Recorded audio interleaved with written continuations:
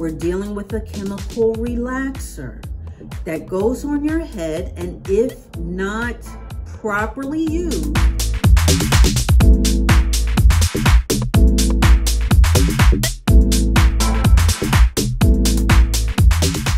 hey guys, welcome back.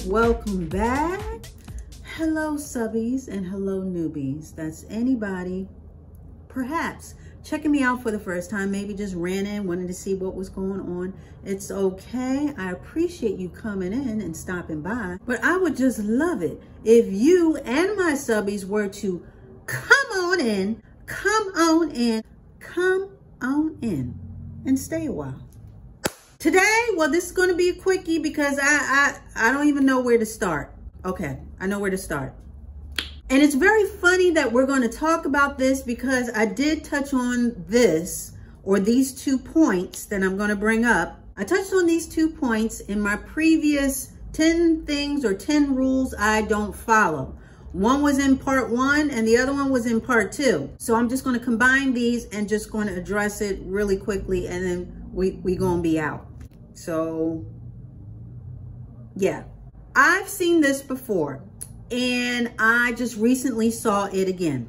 I've seen videos where, and they're relaxer videos, so they're about to put the relaxer on their hair. They put the relaxer on, you know, they prep their scalp, because a lot of people base their scalp, which means they basically either coat it with some type of petroleum jelly or something to basically buffer or protect the scalp from the relaxer touching the scalp and prevent early burning or burning, period. It's supposed to. Long story short, I've seen quite a few videos where, okay, they put on the relaxer, they're putting it on, and before they're even finished, it starts to burn. So instead of stopping, they continued with the application and applying it over the rest of their head. Meanwhile, they're grimacing, they're squinting, and they're basically thugging through it, if you will. One girl was close to tears, but instead of stopping, she persevered and did her whole head.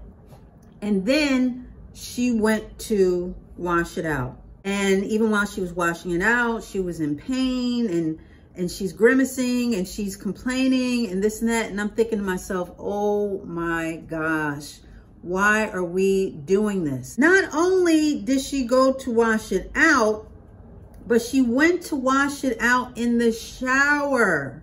So she's in the shower and the chemical relaxer is washing over her face, is coming all down her body, of course.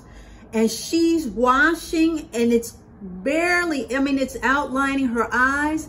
And I am watching this in horror. And I'm not trying to be overly dramatic. I'm telling you, when I was watching this, I almost went like this. I almost covered my eyes. It was hard for me to watch. I'll just leave it like that. It was hard for me to watch because her eyes were open, and it really doesn't matter whether your eyes are open or not. It's a chemical. It's a chemical that's going over your face. Guys, we should not be doing this. We should not be doing either of these things. We are dealing with a chemical. We are dealing with a chemical that is very caustic, especially if it's not used in the proper manner, in the proper amount of time, and washed out properly. I know a lot of us OGs that are already familiar, we're just used to, you know, DIYing and doing our relaxers or whatever.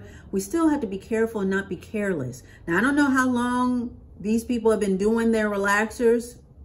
Regardless, I'm just saying, as far as when you're doing your relaxer, you need to still take precautions. I don't care if you've done it once or 1,000 times or 1,000,000 times. Each time you're dealing with a chemical, it's the same chemical. First of all, burning is not a sign that the relaxer is working. Now, I've seen that before. I've heard that before, where people put the relaxer on their hair and they actually wait for the burn. They believe that the burn means that it is working, and then it's time to wash it out. That is not true. Nothing could be further from the truth. Burning is a sign of danger. You know, when you work out and, you know, they say, oh, feel the burn, because feeling the burn in that case, it means that your muscles or the lactic acid is building in your muscles and therefore changing and building and growing, you know, getting bigger. Nothing could be further from the case when it comes to relaxers. Burning is a sign that you have reached the danger zone. You need to wash it out. You don't need to wait any longer. Once you start feeling burning, it's over with. You gotta wash it out. Otherwise, you could scar your scalp. You can incur burns on your scalp. It's a chemical burn. The relaxer is activated as soon as it is mixed with the activator. And then once you put it on your hair, it goes to work. It goes to work in relaxing your strands. And then once you smooth it out, that helps seal the process and get it straighter.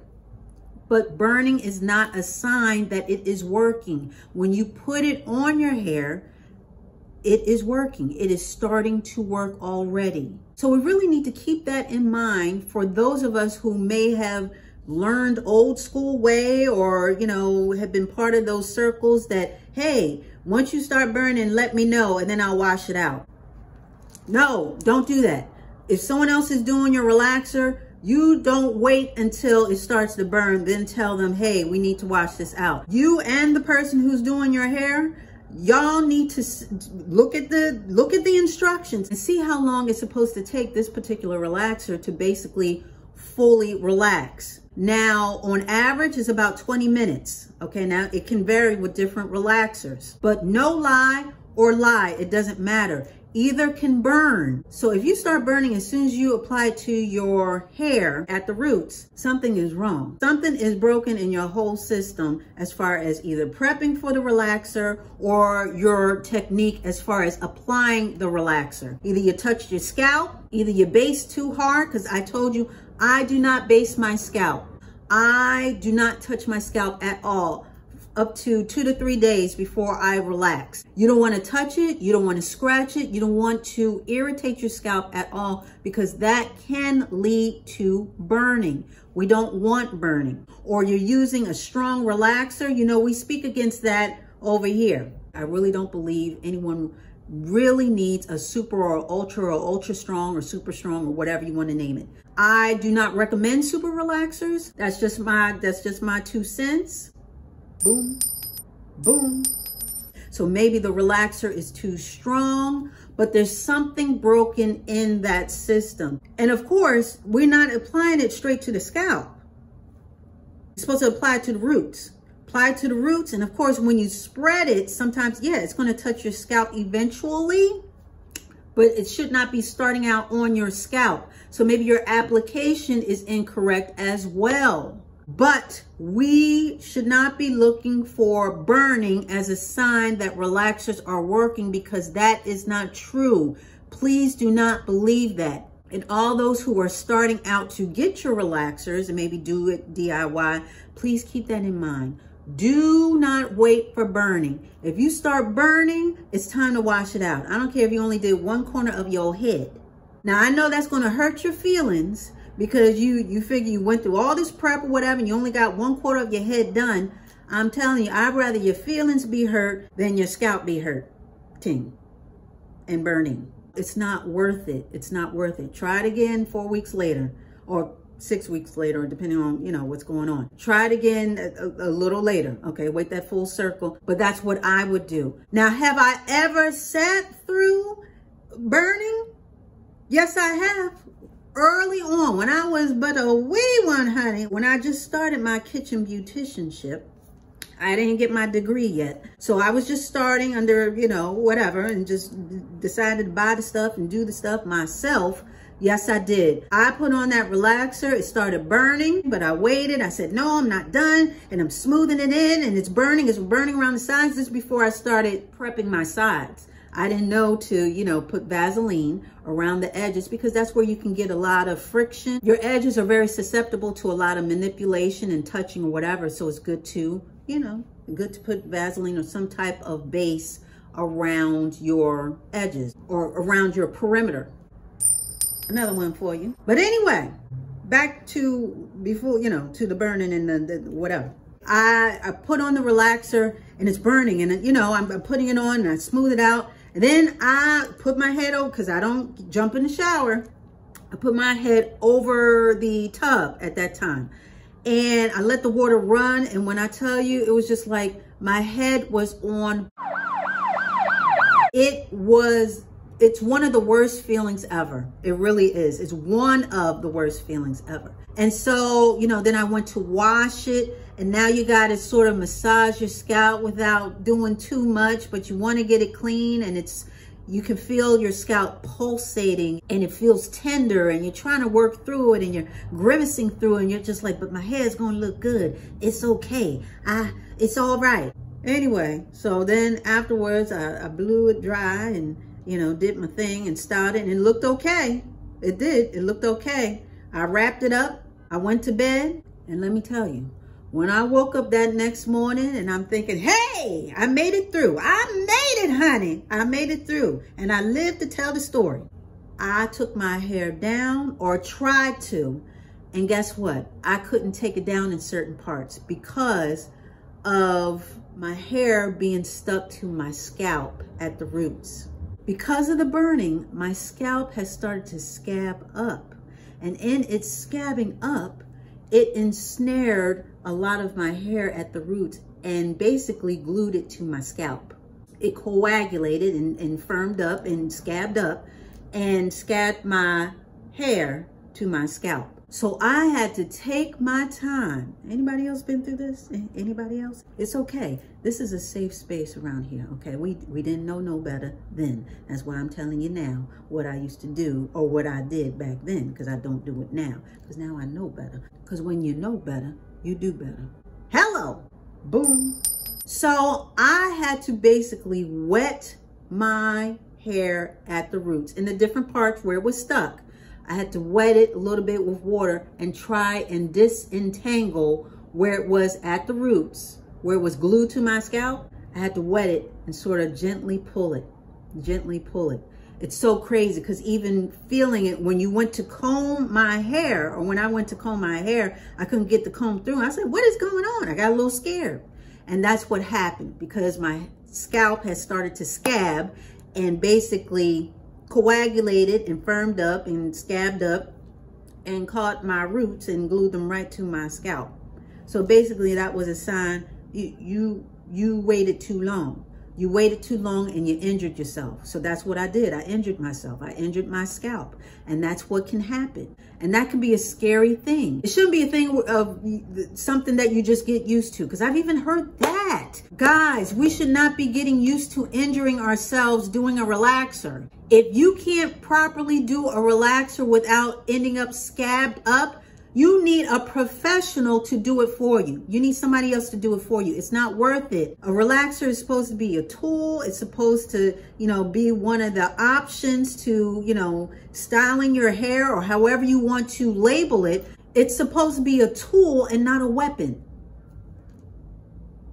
I'm just saying. Even the kitty perms. I've seen where people use kitty perms because they figure, oh, it's a kitty perm, so it's not going to burn. Well, someone I saw got very much a big surprise because they used a kitty perm and ended up getting burned anyway. Again, I don't know where the breakdown was, but it really doesn't matter, because the fact was it started to burn. Her eyes started to water, and I felt so bad for her. Kitty perm, no lie or lie, all are caustic. All are chemicals. It's a chemical relaxer that, if not used properly and used in a proper way and washed in a proper way, washed out in a proper way, it can injure you. With the washing, please do not wash out your relaxers in the shower. You don't need any chemicals rolling and cascading over your eyes. You don't need any of that getting near your eyes. It even says it on the instructions. It says do not get near the eyes. Do not ingest it. This is a chemical. There's a reason why those warnings are on the instructions. I'd rather you bend over the sink, over the tub. I would not go in the shower to rinse out or wash out a relaxer. Like I said, I touched on it, but I really want to harp on it in this one, in this particular video, because I think some of us take too many chances and we don't take it seriously. We don't take it seriously that we are dealing with a chemical. It is a chemical where you can injure yourself. So please, guys, let's take precautions. Let's take precautions and do it the right way so we can have a healthy result. It's not worth it. I would never tell someone to, you know, feel the burn and wait until, no, don't wait for nothing. You start feeling that burn, wash it out. I need you to wash it out. I don't need you to keep it in while it's burning. Then you're throwing up gang signs because you're trying to hold on and you're grimacing and you're looking all like you possessed. Wash it out. It's not worth it. And I mean that. So, yeah, guys, I just had to address that. That was just, it was just on my spirit, you know, it was just on my, it was just, I just had to say something. Anyway, I done made my point. I'm putting a button on it and I'm moving on. But I want to thank you so much for dialing in and showing up. I really do appreciate it. I really, really do. And yeah, we'll be back talking about some more stuff. Okay, we are going down the list and we adding some stuff because a couple of y'all asked for some stuff, so we're gonna give you some more stuff, so there's more stuff to talk about. So you gotta come back for that. So you already know. It's going to be the same Dolce dial. It's going to be the same Dolce channel. So you come on back.